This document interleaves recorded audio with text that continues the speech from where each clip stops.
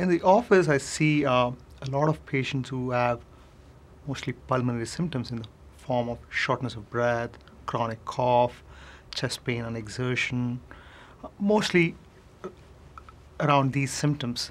But when we start seeing those patients, we diagnose them with a lot of medical problems.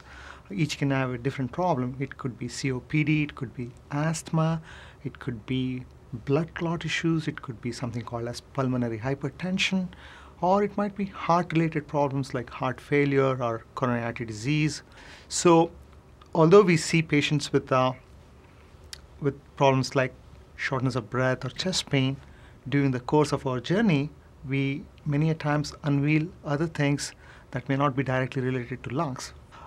I would like to always develop a personal relationship with them because for me the most important aspect in doctor-patient relationship is all about trust.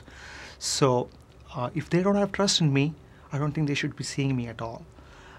So for that reason, I make sure that they actually get a sense that they can trust me.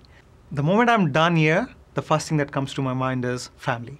I have two wonderful kids, a girl and a boy, and I also have a beautiful wife who was a great woman to share my life with. And soon after I'm done here, the very first thing that comes to my mind is what can I do with my family? At the same time, if I'm not working over the weekends, you can probably see me in one of the bike trails.